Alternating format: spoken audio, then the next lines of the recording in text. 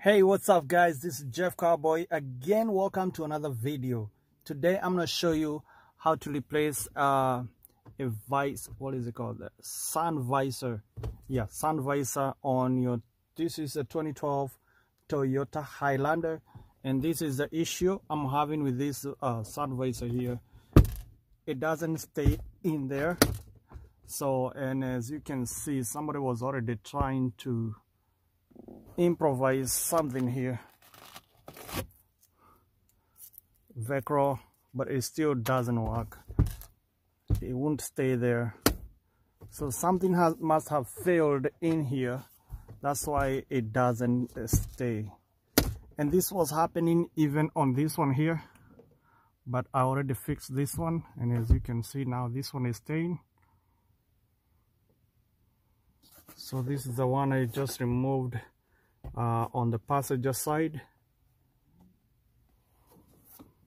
and as you can see, when you open side mirror there is a dome light that comes on here.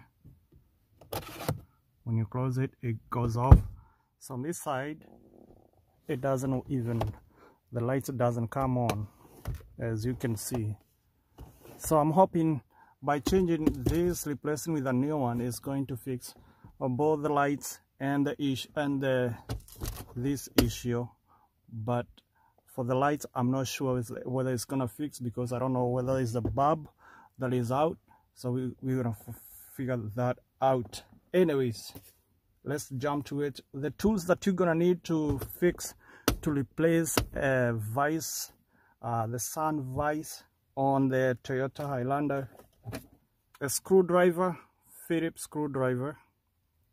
In this case, I'm using my DEWALT here. You also need a flat tip screwdriver if you don't have that, something like this. And this is for removing this cap right here. We need to remove that cap in order to access two Phillips screws in there. So let's get started. Don't forget to subscribe to my YouTube channel. By doing so, you are really giving me great support, and I really appreciate for those who have subscribed. Stay tuned. Let's get started.